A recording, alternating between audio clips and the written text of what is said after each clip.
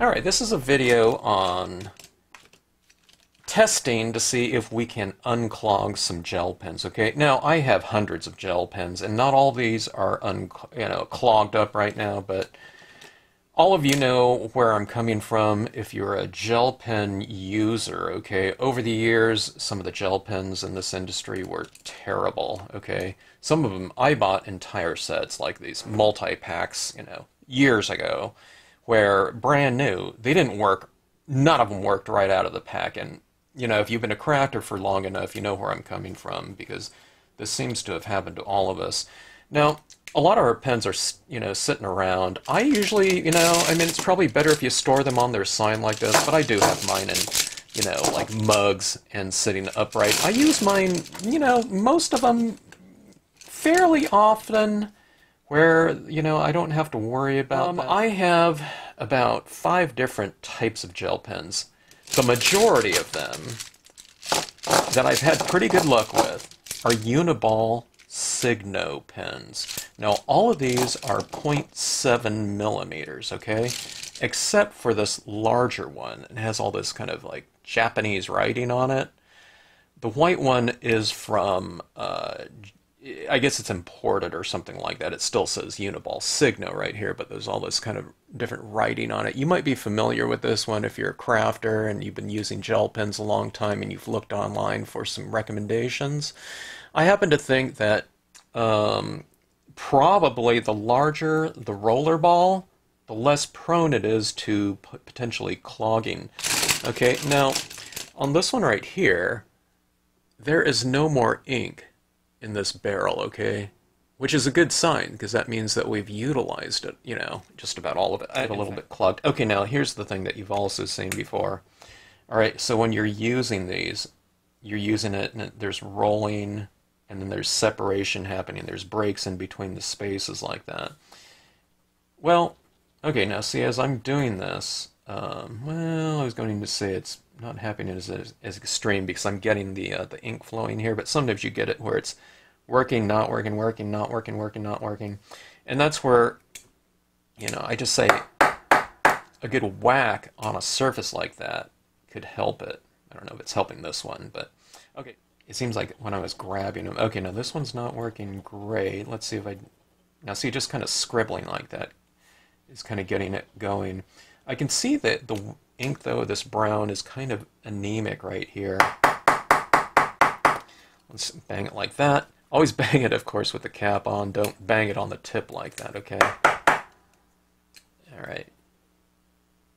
Okay, so see that? The difference between this line right here and this, sorry if I'm working off screen, the difference between this one and this one looks a little bit different. So, again, it doesn't seem like that doing that should really shake that up. I mean, it's hard to believe that that gel in there is really so thin that it would actually be physically mixing. I don't know if it's just that the tip is being, the ink is being forced into the barrel there, where just the barrel itself, where it's a little bit exposed to air and stuff like that. Maybe in that section right there, it's just not fluid enough, so maybe there's just this tiny little couple millimeter space that we're just kind of working ink down into. Let's see if we can get these Signos working here.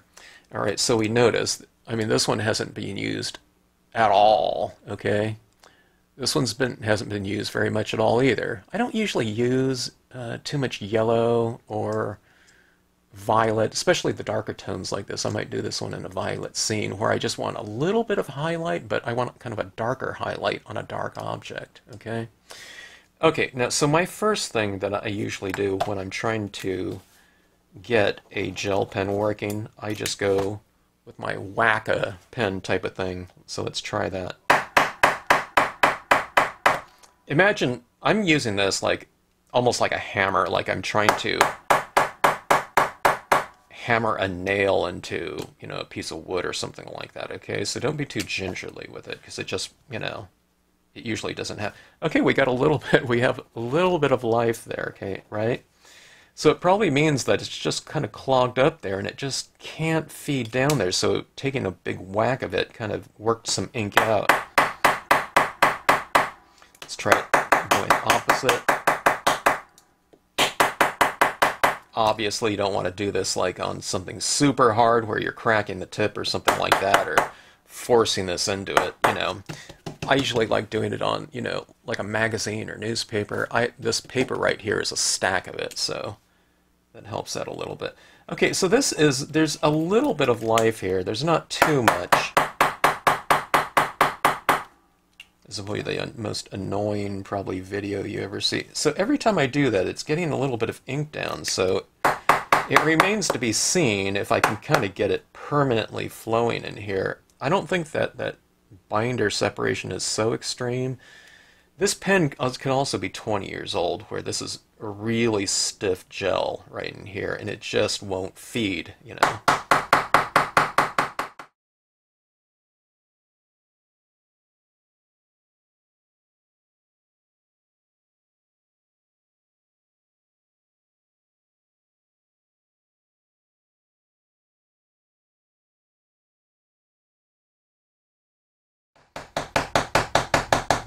Being it has, you know, it can potentially... Okay, now I'm not getting anything in anymore. Okay, now here's something that someone pointed out to me on Facebook. This is another thing that they do. They take this out of here, and this being like a straw, you know, with this hole right here, they blow into this thing right here. And they were talking about, you know, getting some of that ink out here.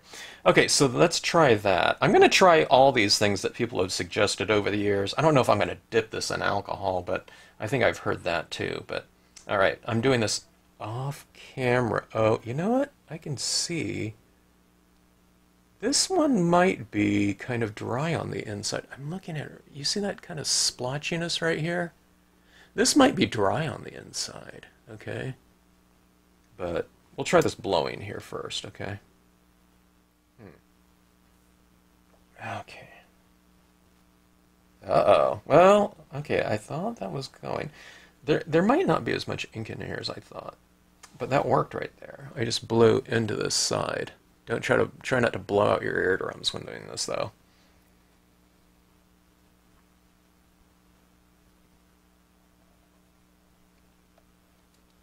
I have a feeling that if this ink was okay, it would get going because I get a pretty good line out of it up here, but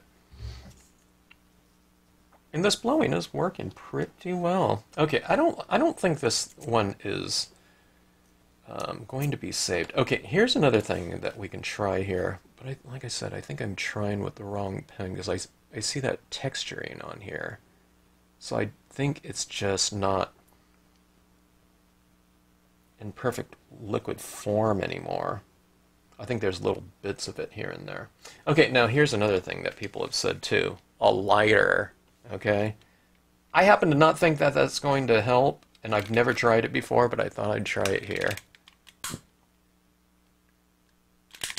Alright? I wouldn't think you'd need to do it a lot, you know, but it would seem like I would need to light the you know, the gel to put it into, you know, form. Because we can see it's rolling just fine. Well, I got a little bit out of it, though.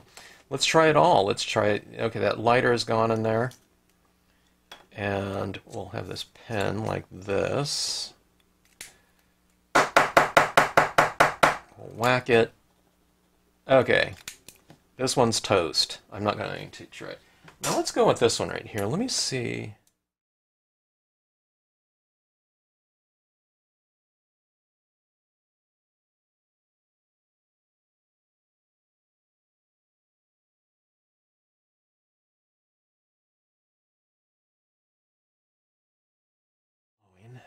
All right, this one right here, this one's a dud. The .7, practically brand new. Maybe I never used it. Maybe that was the problem. I don't know. That one's not working. Okay, now here's one that had a little bit of marking, okay? Okay, now here's the one right here. There's a little bit of separation there too, but let's see what we can do here.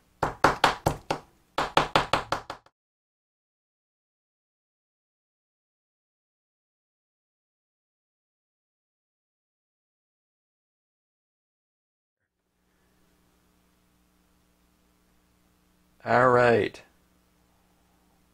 Kind of. Okay. Right there.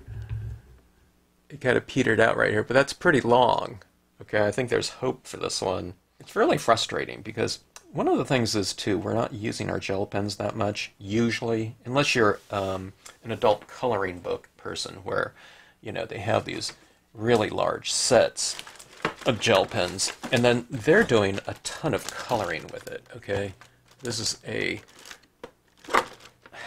100 and, is it 80 color gel pen set?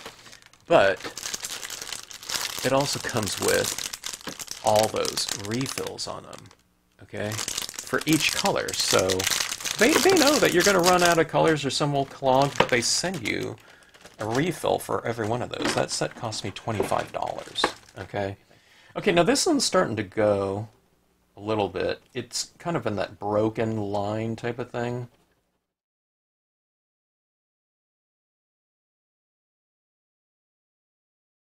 They're all kind of broken up, right?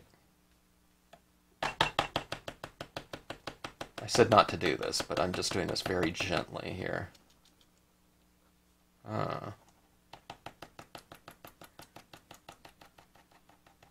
Why is it working when I do this? It likes being used in like a hatching motion. Kind of a harder push, so maybe what I'm doing is I'm depressing the ball back up away from this point right here of contact, and maybe it's opening up a wider space for that ink to come out. I don't know.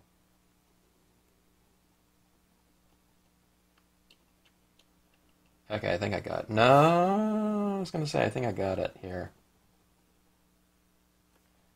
Okay, so here's what I'm doing. I'm kind of pressing a little bit harder, and I'm writing slower, okay? If I go real fast, I think it's, yeah, it just kind of peters out instantly, okay? I try to go for a slower line. Yeah, see, this is a slower continuous line. Okay, so I might have been able to go faster with this one when it was early on, okay? But I have a feeling that with that binder and gel separation, the viscosity of this ink has changed. It's thicker, okay? So it doesn't allow for as fast a flow. Okay, now it wasn't flowing before when I did, you know, before I did this blowing thing either. I don't think it, you know. But okay, now this is working fine. But see, anytime I start going a little bit faster, it breaks up. So you have to find the viscosity of, you know, your given pen and what its capabilities are at that given point in time in its life, okay? All right, so this one, it's good. Okay, now I was going to show you some other ones here, and some of these are more pastel-based, some are fluorescent. This one, yeah, this one wasn't working at all. Oh my God, the whack worked. I think I was aware that this one wasn't working at all, okay? So the Wacka pen, I was shocked here. I didn't set this up either. You saw where it wasn't working at all, okay? So a couple whacks and this one's fine right here. See, I don't use this one too often because I use mostly my gel pens in highlight form. So, I don't know. I haven't tried this one in a really long time, but I know it wasn't working at some point in time. So the whack, okay? That was perfect. I don't have to do all that blowing and stuff like that. Okay, so I've gone through these Signos right here, and these are not new, okay? In fact, there's different types. Some of them have this kind of more pointy looking, you know, type of thing. These ones are more, I don't know, blunt at the tip right here. These are not new, and by and large, these Signos are working. I didn't go through a big pile of 100 of them and, you know, pull out 20 of them. They're still working right here. Some of these are not working, some of them are, okay? Okay, let's test out some of these other ones right here. Now, this isn't not going to be a really fair type of depiction of a lot of these pens. A lot of these pens of mine, like I said, they might be 20 years old. I mean, look at this one right here. This one's, this paint. What is this? It's a Jelly Roll Glaze by Soccer. That ink in there, it was sitting like this, so that ink is completely dry. Okay. It shouldn't work because I don't think there's any ink in there. Golly, that really wants to work though. Look at that. I mean, there's nothing in there. There must be just some residual ink in there. Let me see if that's... Yeah, that's completely solidified in there. But look at it. Oh my God. That's the little pen that could. I mean, there is nothing there. But that wants to work. So apparently... Now, I do seem to recall that with some of these jelly rolls, okay? In terms of their longevity. Now this one's kind of like a neon green here.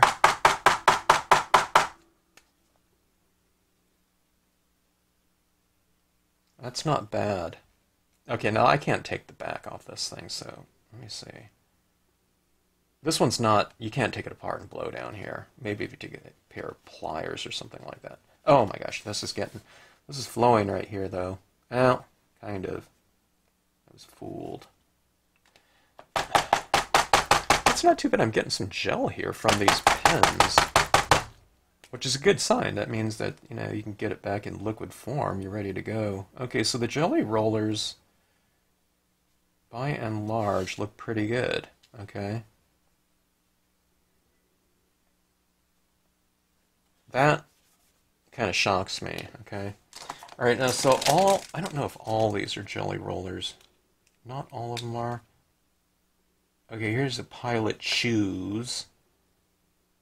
Let's try a metallic jelly roller. And again, this one's completely dry. I can see in there. I mean, they're not used in the same way. Sometimes you like a jelly roller or a gel pen, you know.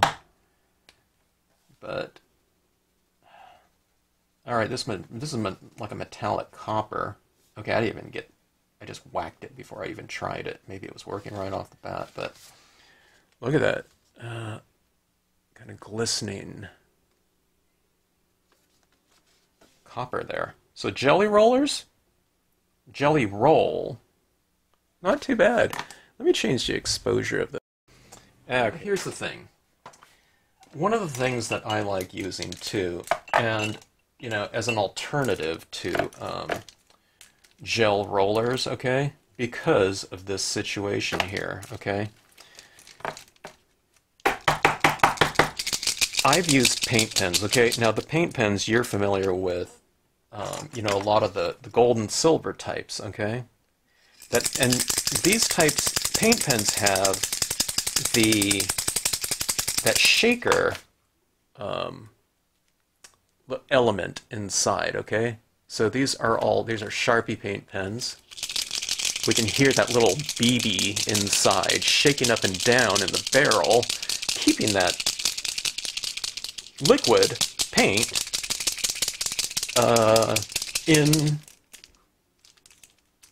in solution, okay?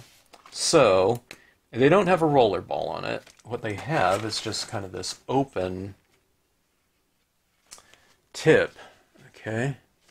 There's just this little hole in here, and these are those types where, you know, you depress them, and then it opens up this space in the back to access that paint, okay? And it gets it flowing. If it's not flowing, you don't just depress, and then what you're doing is you're opening up that body, the barrel, to all that liquid, and it's going to come pouring out of there, okay? You just kind of get this going like this, usually when it's brand new, okay? And you can do these dot patterns and whatnot.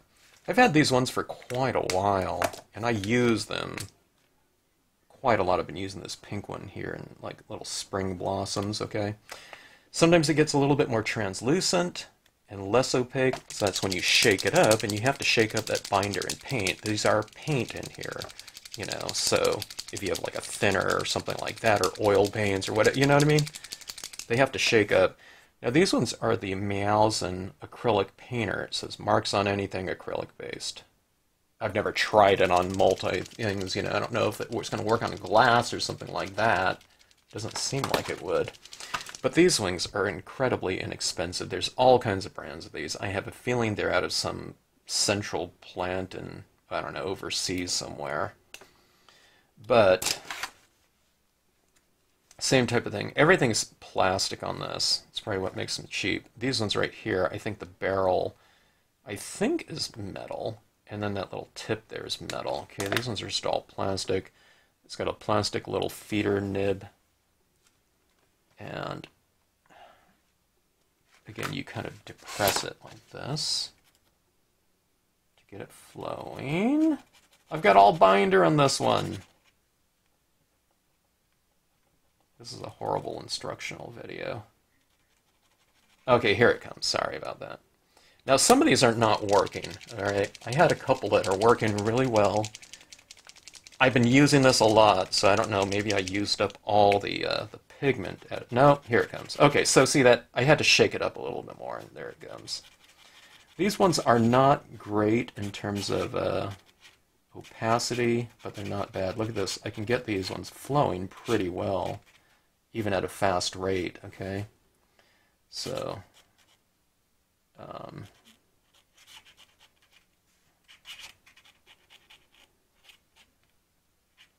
not bad, and dots, okay? So sometimes for me, these things like this are a really good alternative to the white gel pen, okay? I'm often going for little dots on things, you know, as little highlights, okay? And I don't have to worry about something rolling. Okay, now, doesn't mean I'm done with my, you know, my pens like these. I just don't, these ones don't come, as far as I know, in colors other than black and white, okay?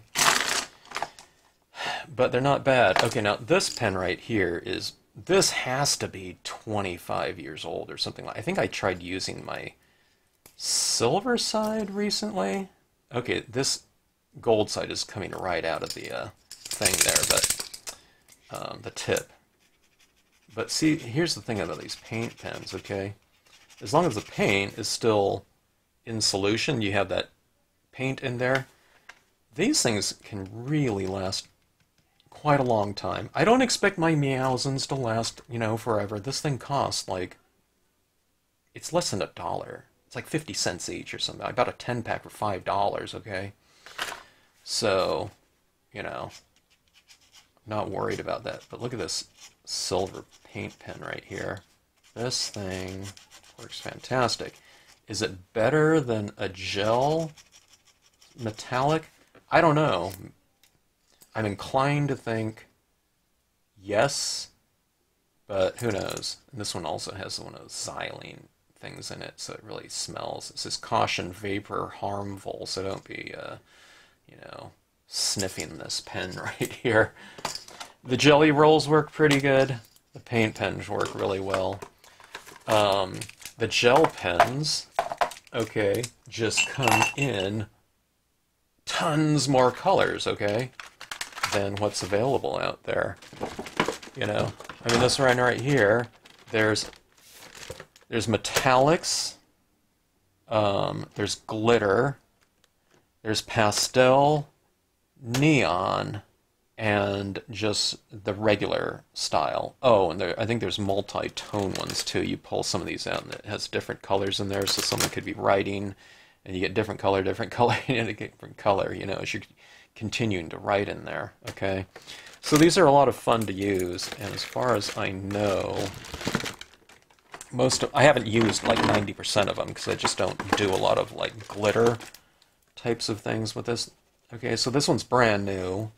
I probably think I don't use purple glitter too often, and this has been sitting in my, you know, my studio here for, you know, whenever I bought it 2 years ago or something like that, so I haven't used it. Okay, now see, here's the thing. These pens right here, out of this gigantic set, glitter and whatnot, watch this one not work at all. Okay, now these ones right here, to me, the quality of ink seems inferior. Okay, in terms of the pigment to binder ratio. So they're not quite as strong. If I grab a pastel ink like this from Uniball Signo, okay, it's of a certain strength. Let me see if I can find something that could be potentially the equivalent. Now this one's glitter. I know I have it. It has to be. Okay, here's the Uniball Signo. Okay, neon orange. All right, this one's the shuttle art, neon orange, and they look exactly the same. Okay, the white one definitely, okay, is, let's see if we could show it here. Okay, this one's kind of struggling along. This one is the one that I have used quite a bit, and I used it for kind of the weaker, oh my gosh, okay, now that was not working at all. I use it for the weaker kind of pigment to binder ratio, okay? These ones are thinner, okay, just in general. And what I think that Shuttle Art did was, they don't want all this clogging happening, so what they did was, they make the gels a lot thinner, so they're not usually quite as strong. That one looks pretty good right there, though. But I think they do that so they don't clog on you or they're not as prone to clogging as the ones that have more pigment and less binder. They're going to be more opaque, and it might have like a smoother look to it, okay? But, so there's a little bit of a trade-off there. This one right here, that one looked pretty good. So, I don't know. But that's been my kind of experience with those so far. Alright, so anyways, these different types of sets, like these multi-pack sets, 50 for $10, 180 for, with 180 refills, I think that's what it was, for $25, okay? Those ones, by and large, I think are of the same kind of composition, okay? They're a little bit thinner, alright? But I don't have an experience with so much clogging with that. I live in California. If you're somewhere out in a very arid, hot area, air conditioning running a lot, super arid in your home, that's probably going to affect your pen's performances over time. So it could be different in different areas, Drier the environment, it seems like these would be more prone to potentially clogging and drying up faster. But I think all of you that are in those types of areas, you're already kind of familiar with that type of thing, and you compensate for when you need to. People that are in Arizona all buy re-inkers anytime they buy a pad, okay? If there isn't a re-inker available for a pad, they just don't, they're not going to bother with that type of pad, okay? So I would think that would apply to the gel pens as well, but experimentation, but going back to kind of the cheaper multi-pack sets, I keep grabbing this over here, by and large, when I did my research and I wanted to get more colors from, of gel pens like this, all of these packs like this, they were all like over 4-star reviews, or really close to 5. And I would definitely give this a 5-star review right here. And it's because they do what they're supposed to do, and they do it really well. And if this sat around for like 1 year and it started to clog, I would change my review, I'm sure. But these are still working really well. And plus, like that white one, it wasn't flowing really well for me. Well, that pen cost I think it was like 15 cents or something like that, or 12 cents or something like that. But it was hard to rate because it also comes with your refill on that. So we're talking about like a 12-cent pen or something like that. And the refills are, you put that insert. It's kind of hard to figure out, what color is which. See, it doesn't say on here, okay, this one goes, and these aren't numbered either, so you just kind of have to look for it and find it. That's why I haven't done any kind of refills. I think it'd be easy to find the white one or something like that. But these all are really inexpensive, and like I said, there were so many different brands. They're probably made in some central plant somewhere, and they're just branded differently. But you can find some really great deals out there, and you know, if I were to just be buying completely new, I'd probably have less Uniball Sigmas, but I've bought these. A lot of these are like 10 years old, okay? And they're still working, you know, pretty well. We've tossed out a couple today, but something like this and the paint pens would probably be a really good choice. For scenic stamping, I happen to like the Sharpie pastel set. So these 5 colors right here all came in one set, okay? And I've been using these, I don't know, I think it's been more than 5 years. And these ones are still working for me. And I use like that blue one quite often. And I like using this pink one and this lavender one in kind of representations of things like spring blooms and whatnot. And then I've recently bought this set of Meowsen acrylic white paint pens, all right? And those work really well. I think I originally looked up to see if I think it was the Marvy white paint pen was still available. Super, super opaque white dots that, you know, I was able to make with those. I think I couldn't find those, I think. I don't think they're still making them. But that was a really fantastic one. But these ones came up. These ones are a little bit more translucent, and they're really close to kind of the old Sakura Pen Touch, I believe it was called, white paint pens, where these ones are a little bit more translucent. But these ones here, like I said, they're like 50 cents each or something like that. So if I'm using something like this, and it gives me a good amount of life, and I use it across several different scenes, you know, I don't mind if these things dry out on me after, you know, 15, 20 scenes or something like that, you know, when you're spreading out like a 50-cent object over the course of that amount of time. And if it works great for me during that time, and if it starts to clog up on me, then so be it, you know, because, you know, the price point is fine when it comes to that. Okay, so much for this kind of rambling, you know, horrifically presented video. Thanks so much for watching. And I hope you got something out of it, you know, besides, you know, a total waste of your time watching it if you sat through. Like I said, I'll try to edit it down, and I'll show some of those successes, especially of some of these other ones, and the jelly rollers and how those are working after all that time. But this is a test here for me, too, to test out some different processes and solutions that I've seen posted over the years. I don't think the lighter one worked for me, but maybe it does work for you on some of your different things. I think the composition of the media is probably different, you know, in all these different types of makes. Okay, here's an aqua lip again. That one's not really working well, but this one again, I think this is at least 10 years old, probably. And some of these I've never used at all, so it's just been sitting upright, you know, for a very long time.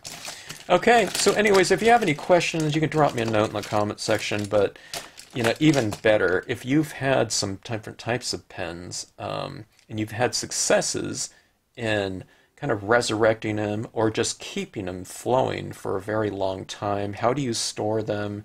Do you store them in Ziploc bags to keep them more airtight? Or if it doesn't work, you know, especially, and you've got them to work again, please leave a note in the comment sections, you know, so that this your video can potentially be a resource of it, you know, some information as far as, you know, kind of a bank of knowledge out there from all of you that have you know, found some good solutions, or maybe you found some really great brands that I haven't mentioned here, and you can put it in the comment section below, and we can all kind of learn from it, including myself. So anyways, thanks again for watching.